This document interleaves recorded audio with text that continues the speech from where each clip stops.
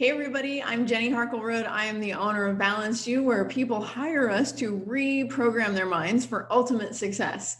So I did an interview with a lady a couple months ago, and I was giving her a little bit of a hard time before we started the interview. Like, change stuff around in your room, maybe put on a nicer coat, pull down the blinds so that we don't get the glare. I was trying to make it look really professional.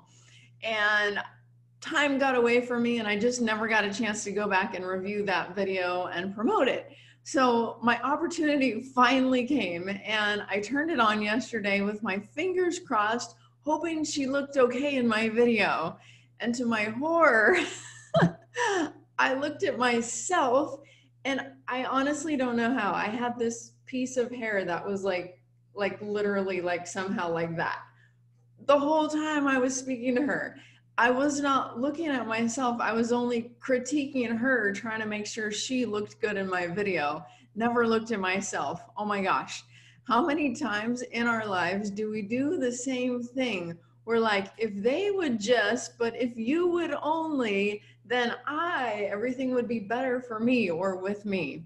And I've learned that really fixing yourself, working on yourself, changing yourself is the very best way to transform the world around you. Our perception is skewed. We don't even see reality sometimes. Case in point, the other day, very sad, but everyone's okay. A dog attack happens right in front of me. And I'm talking to my neighbor later, and I'm like, I can't believe the dog got your dog's neck. And she's like, I got his side. And I'm thinking, no, I was watching it. The dog had the dog's neck. And she's like, I'm pretty sure it was his side. Well, then they take the dog to the vet and the vet shaves where he got bit to stitch him up and it was on his back. So we're both wrong. And perception is a funny thing.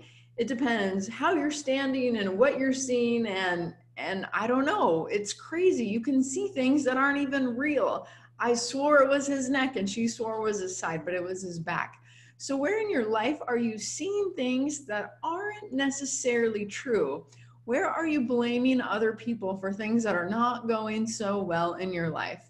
Well, I'm excited to tell you that you can change your own perception. There's two ways. You can try harder and be more mindful, which is the hard way. So let's take the shortcut. Let's take the easy way. I'm all into shortcuts. And let me explain how it works.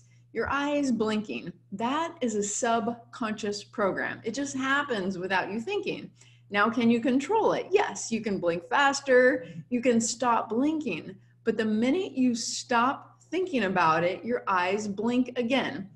Oh, I was trying to go longer than that. I was thinking about the next thing I was going to say, and then all of a sudden my eyes blink.